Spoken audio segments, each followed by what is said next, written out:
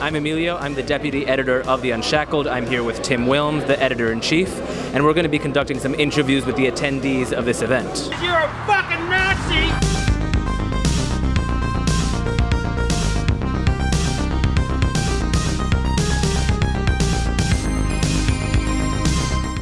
I am here with Dia of El Dia Opina. We're here with George, Alex. At Alex Yeshkovich, that last name is Jaskiewicz. Ticket holder Darren. We've got Kim and we've got Tash. And she is going to tell us why she thinks that this event is important and why she's attending. Dia, give us a little bit about what you're thinking. I think this event is important because it is just a tiny little ripple in the water as for what our country needs to hear regarding free speech, what our country needs to hear about that it's okay to be white. All of these things that are deemed by leftist society to not be okay needs to be heard because that part of the media, that part of our mentality and education gets shielded. I think it's getting to a point where people need to open up. And, I mean, I've actually only really become interested in politics at all in the last 12, 18 months, mostly after Donald Trump's election, yeah. And you start to see the people on the left. They got no argument. They just shout slogans. They're not interested in debate. I mean, I know a lot of people like myself are getting pretty desperate trying to get people to just have a conversation with us. Not an argument, no bickering, no gotchas, just an honest, genuine conversation. But they're so far gone that they've discounted even the possibility that they could be wrong. I mean, I think I'm correct, but I don't think it's impossible for me to be wrong. If I am wrong, I want to know. But they've discounted even the possibility. And what do you think about the fact, I don't know if you're aware, but this is a venue that was something like the 17th or 18th venue that they found, because they kept either getting turned away, or there were people who would say that they would come over and basically assault anyone, so they had to change the venue. So what does that make you feel? What does that make you think? Well, it certainly doesn't show an open opinion of things, does it? And I was actually really surprised that there was so much. I was only reading about it today or yesterday, that there was so much pushback from the left for this event. I really, Milo I can kind of understand because he's a bit more out there, he's a bit more flamboyant. But these guys, Lauren and Stefan, are much more calm, logical, and probably maybe a bit more approachable so I was really quite surprised to hear that there was so much push, but I can understand it too. You don't want, we've all paid money to come and see and listen. What right do they have to stop us from doing that? To having an opinion and listening to someone talk? Absolutely, yeah. No, that opposing opinions would somehow be something that is worthy of being shut down is ridiculous. Alex, thank you so much for talking to us. Thanks very much. Peter, I take it that you're very much into President Donald Trump of the United States. Just a little bit. Yeah, no, it wasn't subtle, but I guess on your way in, you got called a name, you got heckled. Do you want to tell us a bit about that? Yeah, as we were walking in from the bus, or people were screaming at us, calling us rodents, and basically flipping us off as we were walking down, which I found it quite funny actually, because it's kind of sad. Basically, just because you are a person who agrees with a political figure that someone else doesn't agree with, and that's basically the really important part of this event. It's a defense of freedom of speech. It's a defense of basically being able to make your mind heard.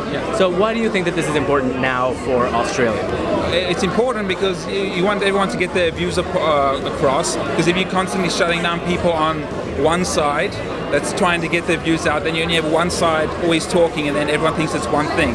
Whereas if everybody's saying how it should be, it would make everyone could learn different opinions and stuff and make their own mind up, instead of like universities, you go there and they basically cram down your throat all what the teachers believe, instead of giving them an option of learning about multiple things, so then they only have one mindset when they leave, rather than saying, hey, here's a whole different things you could do and think about, and then they can actually think about it and go, oh, actually, I don't actually agree with this, I can go to here. So it's very important because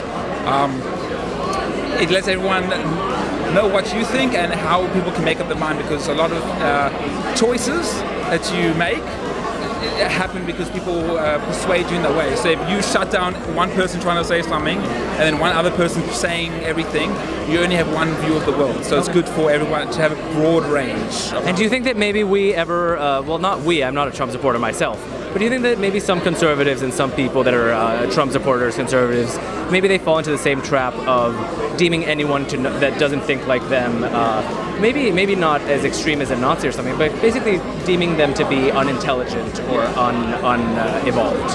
Yeah, they think that our side, the conservative side, is idiots, basically, because we don't know what we're talking about and stuff, whereas the left is very, very filled with false facts, and they try to shove it down your throat. So, well, I'm more here for Lauren, and I just like how she kind of just speaks her mind, and no matter what people say or do to her, she'll still keep up with her beliefs, and she'll still fight for what she thinks is right. Yeah, she's very brave getting out on the streets all the time. I'm not sure if you saw yesterday, she asked Melburnians, do you want to kill me? Yeah, I did see that. I thought it was quite funny. Some of them said yeah, or not yeah, but some of them kind of, said, oh, I don't think she should be speaking, and they didn't even know she was right there in front of her. So I thought that was quite ironic almost, yeah. Now, tell us a bit about your politics, because obviously tonight you're wearing your Make America Great Again cap proudly, so obviously you're a big... Yeah, well, I'm not like super into it like some people, but I do kind of like to think that people should stick up for what they think is right. I'm a big believer in fighting for what you think is right. And I try and just do the same. I'm also a big believer in free speech, so I'll try and kind of, obviously to an extent, I won't go around saying things that are overly offensive, but I'll try and just, as I said before, say things that I think are right, and if someone tries to say, well, you can't say that, and I think it's reasonable, I'll fight for what I think I should say. Was there any trouble getting here? Not really, just the usual drongos at the Broadmeadows station. Yeah. Yeah. No. Oh, no, it was fine. I mean, it's a bit inconvenient when you don't know the location, because we probably could have driven here, but because we found, I was with my brothers are here somewhere, and because we didn't know where the plans were, so we realise now where it is. We probably could have just driven there and saved us half an hour, but other than that, it's fine. Now, what made you want to come tonight? Obviously, Lauren Southern and Stefan Molyneux are big internet sensations. What's attracted you to their ideas? I just agree with them, with what she's got to say. Yeah. So I'm just really interested in all ideas generally. I love anything, and I love hearing opposing opinions. I'm very much into free speech, and especially Lauren Southern's. I know more about her, and I really admire some of her work, especially when she travels Africa, and she puts herself on the line. And I might not agree with everything she does, but I just find she's such a good example of a strong female role model, and she's willing to put also her social structure on the line, and I just admire her as a human being, and I'm really interested to hear more about her, really interested to hear more about the documentary. So I might ask you both, as women, you don't find her or Stefan's views misogynistic or anything like that? No, they're just... See, I am older and Australia's changed.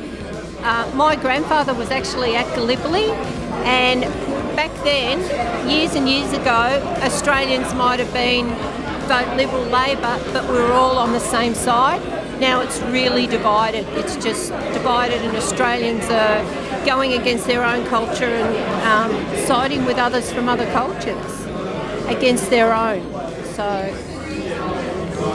So, no, I wouldn't say that. I mean, she's a great example of a strong, independent female. And I think that sometimes the way that a lot of certain political people right now, they do tend to say things that are, I guess, more controversial. When you really listen into their point of views and really get down to it, a lot of them aren't misogynist. They're not putting down female rights, not putting one gender above the other. I think it's very important to keep balance that way. obviously I don't agree with absolutely everything, but I'm very much for, I guess, more classical feminism in terms of gender equality. And so I think she's a perfect example of a strong female. Yeah. Can you explain your shirt? I haven't seen it before. Stop the culture of victimhood. Well, I think one of the biggest problems our society has these days is people are too busy being a victim, and we're too busy making victims rather than empowering people to take control of their own life. Oh, well, it's easy for you to say as a cis white male with a Trump hat on. I am truly evil. Everything is my fault, and I should get nothing. Now, obviously you're here because you're a fan of Lauren Southern and Stefan Molyneux. How did you come across their work? Obviously they're big sensations. Look, I've always followed like Milo Yiannopoulos and a lot of other really good right-wing conservative commentators. And you know, when you sort of look for information to be enlightened, you come across good people, and that's how I found her. And obviously the left, they tried to make sure tonight's event didn't happen, but we all got here. It's happening, as we can see here. There's people all around us, so everyone's pretty excited. I think it's fantastic. I was a little disappointed at the Milo concert. We had all sorts of things hurled at us. I thought they would have been more here, but I think they all ended up at Broadmeadows train station, and they don't drive. He's wearing what has been deemed to be some kind of white supremacist image. Yes, Can you explain to us why that isn't so and why you're wearing the pin? Well, Pepe was literally just a cartoon frog. It's like using Homer Simpson as a symbol of the Fourth Reich Rising. Like, it was literally just a cartoon frog, but it sort of became a caricature of itself because a lot of people believed it was something it wasn't, and then everybody went, well, you know what? If it's going to wind them up, let's do it. You know, it was just red flag at a bull. It's like saying, whatever you do, don't do that thing. And so that is exactly what everybody does. And that's how you end up with a cartoon frog being the modern day equivalent of a swastika armband, apparently. Yeah, no, it's unbelievable that there are a bunch of grown-ass men that will find it completely abhorrent for you to wear a caricature on your arm. And we have some of those triggered gentlemen. Yeah. We have some of those triggered gentlemen outside. Obviously, this is one of many venues that were looked at, but we're not able to hold Lauren and Stefan because it was just too dangerous. What do you think about that? What do you think of the shutdown culture and the Antifa culture? Well, the problem with the symbolism is that you can't convince them otherwise. They're utterly convinced of a lot of things that are absolutely false, but the really sad reality is that, I mean, and this is something I want to ask Stefan if I can, is, I mean, what do you do when argument fails? And by that I mean, how do you convince someone if they lack the mental faculties to understand what you're saying to them? Like, it doesn't matter what you say to these people, there's nothing will ever convince them otherwise. They're utterly convinced this is the new swastika and nothing will ever change it. And so when someone's that unhinged and that just completely off the rails, which they are, you know, an argument fails, what is really left? That's the really, really depressing and probably the core question of our time, I would say, because, you know, that was the old saying, the only cure for communism is a bullet. But it sounds facetious, but the reality is if someone really is that unhinged, they are beyond talking out of their position. And so what option are you left with, really? That's the really frightening thing. That's my real number one concern with everything that's going on. Right, absolutely. Yeah, no, and I think, I mean, sometimes, you know, if people are not willing to hear reason, then, you know, you can't really convince them. Why convince them? But it's good to put up the good fight and make sure that people don't fall into it. Beyond debates.